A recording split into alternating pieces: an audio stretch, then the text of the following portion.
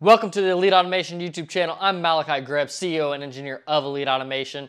Today we're talking to you guys about skilled trades and how to transition from skilled trades into automation or some type of engineering or higher level career path. Maybe you're just bored and tired with your industrial trade position, and this one's very targeted towards the mechanical side of things. We've already done a video on the electrical side of things, and we'll probably do some other videos on different skilled trades as well. So the core people that we're really talking to is anybody who's already like turning a wrench. So somebody who's doing maybe a millwright, or maybe somebody who's like a vehicle mechanic. Essentially, if you're turning a wrench, right? And maybe you've been doing it for X period of time and you're kind of tired of it and you're looking to do something new. So that's why we're making this video, because we get requested very frequently this same question. And the first thing I have to say to somebody is, I think if you get into this industry, you'll love it. Especially if you're working for a systems integrator, right? Another transition that people think may be very difficult is going from that type of position into maybe a maintenance type position. You should be able to get a position as maintenance very, very easily. It's a very sought after position for companies. People are struggling to fill those positions. And so just keep those things in mind, that like, don't be discouraged and think because you've been doing mechanical engineering your entire life. Don't be discouraged and just think because you've been turning wrenches that you don't have the ability to have a career in this industry, because 101%, like if you want to go for maintenance alone, you hands down you have a job. You may need to do a little bit of research, and there may be some positions that want an associate's degree or some certifications or something like that. But if you're skilled enough and you're willing to put yourself out there, somebody will eventually hire you, and I don't think it'll even be a hard task to get hired. I would advise keeping your standards high and don't just select the first position that's offered to you, because there are a lot of positions that, you know, even in today's age, want to offer $17 an hour to be a maintenance technician or something. So definitely be careful and choose a proper type of job, a proper company to work for. And let's take this to the next step, the next phase, right? Because there's a lot of people that may also be maintenance individuals and they want to transition, right? This is another individual that we're trying to talk to. So maybe you're maintenance and now you're wanting to get into maybe a higher level position. Maybe you want to get involved in new projects, right? And I always advise people to go work for a systems integrator, which is a company like ours. So what do we do as a company? We build and design robotic cells from scratch. Generally, we buy the robots, a purchase item if you don't know. But then a lot of the other procurements around it, we either custom machined the parts ourselves, or it's a purchase item and we engineered the entire system. So it's all over the place as far as like what we actually do as a company, what we design and build versus what we purchase. And that offers a ton of different avenues and exposure to the individuals that are looking to have a career with a company like ours. So that means you might be working on, mounting a robot to a base plate. That means you may be aligning rails on a linear rail system. It could be anything, right? And you build these skill sets from turning wrenches, from doing alignment of things. These are all skills that highly transition, right? And so definitely big thing, turning a wrench, right? That's a base level skill that is very important, and a lot of people don't even know how to do these days, right? Secondly, you know how to align things, right? If you're good at doing like belt alignment, pulley alignment, things like that. Able to set chain for timing chains and stuff like that. This is a little bit of the more mechanical side of things. If you're a millwright and you can do, grouting and the anchoring of things to the ground, and doing alignment of things as you're anchoring them, or like if you're setting conveyors. There's a lot of like millwrights out there that, man, they can really bust some stuff out, and they could, they can install hundreds of feet of conveyor in days or maybe a week or something like that. And that's very, very impressive, right? That's actually a big thing that a lot of like systems integrator don't have in their own house, right? Like for us, a lot of times we outsource to millwrights, right? Whenever we do a big install, because we just don't have a lot of that work, right? We generally need, 1 to 4 or 5 builders to build something, right? And whenever it comes to an install, maybe that same install, you need 10 guys to do the install portion of it, because you have 1 week to do the install. And so we're at minimum looking at hiring 5 people. And it also depends on all the other different workloads. Sometimes none of our 5 guys that we have go on site to do the install. They just stay back at the shop and work on the next project, and we just outsource to the millwrights to do the install. Because a lot of times they've also gained a lot of experience in like setting equipment, rigging equipment, aligning equipment, right? And so if that's a position that you're already in, you have these skill sets that could be very valuable to a systems integrator. You might be able to help them manage some of their installs that they do. So those are things to keep in mind that are highly valuable skill sets that you have that will convert. So whenever you do your interviewing process, you definitely need to acknowledge that you have these skill sets and these abilities to do these different things, right? And another thing to keep in mind too, like let's say for instance you go to work for a manufacturer, okay? Be careful, because even within a particular facility, there might be different divisions, right? Like some people have like facility maintenance, and then they'll have machinery maintenance, right? So facility maintenance is like changing out mouse traps, cleaning toilets, fixing toilets, whatever, right? And then the other one's like actually working on machinery, right? So just make sure the position that you're landing is the actual type of position you want to be in, and start just driving towards that career, right? A lot of times it's literally the shift of just getting a different job somewhere. It's not a, you have to go back to college. It's not a, you know, you need to get different certifications or go through all this training and blah, blah, blah, blah.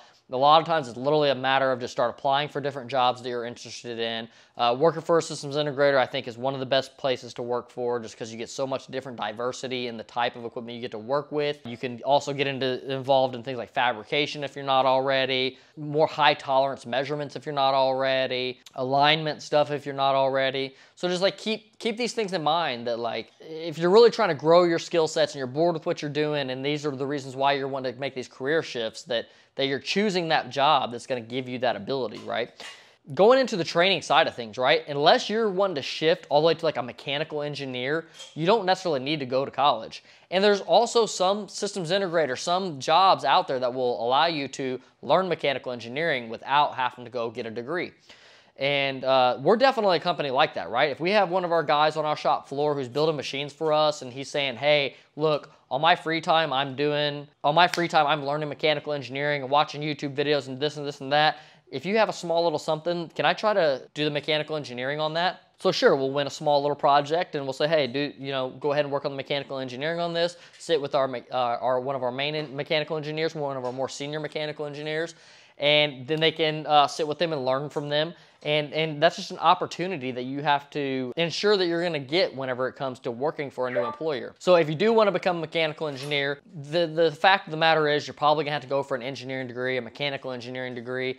And, I'm not very much of a degree individual. I think you can learn so much more off of YouTube so much quicker. And, a lot of the things are either not practical to a software that you're actually going to use, or you're using 6 different softwares, and then you go to work for a job, and not one of the 6 softwares that you used were one of the ones you need for the job.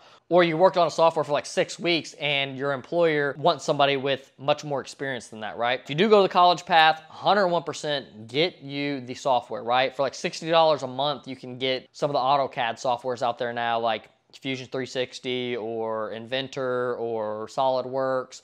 And I would definitely suggest like SolidWorks or Inventor. And I highly, highly promote always use the tools, use the softwares, use the things that you're actually going to use on the real world, right? Watch YouTube videos on it. Be experienced in the practical things when you graduate from your college degree, or if you're looking to do a career shift, right? If you want to shift hard from like a millwright to a mechanical engineer, and you want to go right into it and you don't want to go for a degree, watch YouTube videos, right? You are going to be limited in some of the employers that will employ you because they want that engineering degree, right?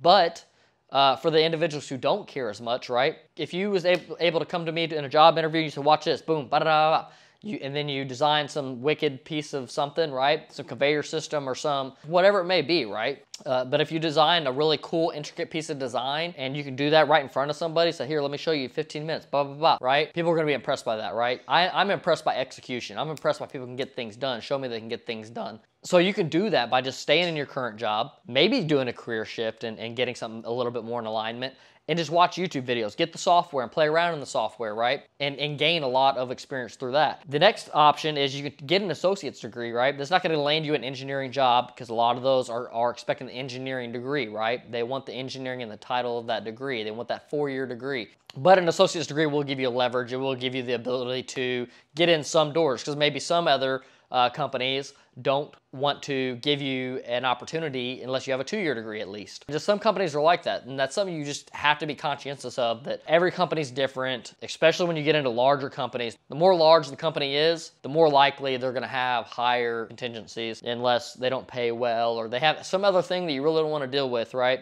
So I definitely do think that the degree in the long term ends up being the best potential for success, but also the same individual without the degree can still earn the same amount.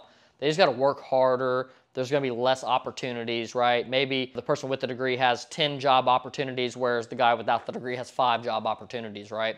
Maybe they all still pay the same. Maybe, 2 of the 5 that they got were not as well paying, but 3 of them were well paying. So just keep that in mind, that these things will have an impact on maybe how hard you have to search for a job. But also, like, if you're not the individual to shift jobs a lot, find a good job, find a good employer, and maybe you can work for that employer for the next 5, 10, 20 years, the rest of your life, I don't know, right? But that's why the degree to me is not as important. If you can just sell yourself, sell your services, sell who you are and your capabilities, that you're gonna get a lot more opportunities that way than even more than when you will them with a degree. Like I said, it's just gonna limit you in some ways.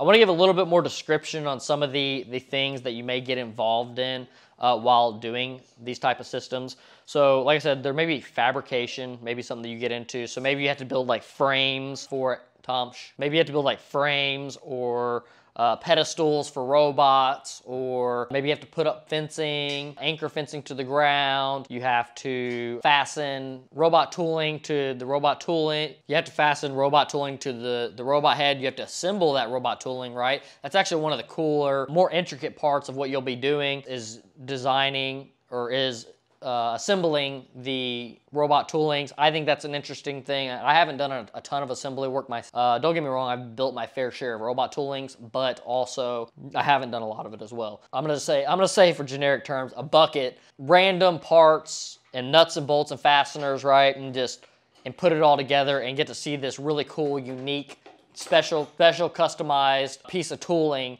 And to me, that's one thing I love about this job and this career path, is just like, we're always building something new, we're always doing something different, and I just love that about this job. So maybe that's something that you can find interesting about it as well. Maybe that's why you want to shift into this career path. And also, different systems integrators are different as well. So like I mentioned something about like robot pedestals. You might be mounting robots to a pedestal. Some integrators don't even do robots. They literally just do like mechanical machinery. I just did a video on Pack Expo, an event we just went to, and they're a very machine-based expo that we went to. And a lot of those integrators there are not even really integrators, they're actually like machine builders, right? That's another term for what we do, machine builder. But they're building like true machines, right? It's all mechanical, like fixturing and just like, I don't even know the word for it. Like, they're just highly mechanically engineered systems with a lot of machine components. Very intricate, very interesting. And somebody's got to assemble these things, right? Somebody's got to put these things together. Somebody's got to test them out after they work, after they're up and running, and do trials on them. And whenever something doesn't work, they have to do the modification to it. And this could also dive you into different things. And this could also lead you into different career paths as well. Maybe you get involved in machining and whatnot. And that's a whole nother side of things. But like, if you're working for like somebody like a systems integrator and they have an embedded machine shop, and it may be a career path you want to do, right? Machining can be a very good career. And all these things work well together, right? So if you're a machinist, if you're a mechanical assembler, if you're a mechanical engineer, all these things work really, really well together, and it's great to not have just one and to have multiple of these skill sets and disciplines, because they really help out in being able to have a well-rounded skill set, right? There's a lot of mechanical engineers that have never been on a shop floor, and it creates some major issues with the designs coming out appropriately. So just keep that in mind. If there's anything else that you'd like, put it down in the comments below. Any other questions, any other things that you think that I missed out, if you went through this process, if you're familiar with all the different facets of mechanical assembly, mechanical engineering, and you've experienced some of the stuff, put it in the comments below. Hit the subscribe button, because we're going to be producing all different types of automation, manufacturing content. We have our podcast, all kinds of cool things. So make sure to follow us and see what we have coming up next. Catch you on the next one. Peace.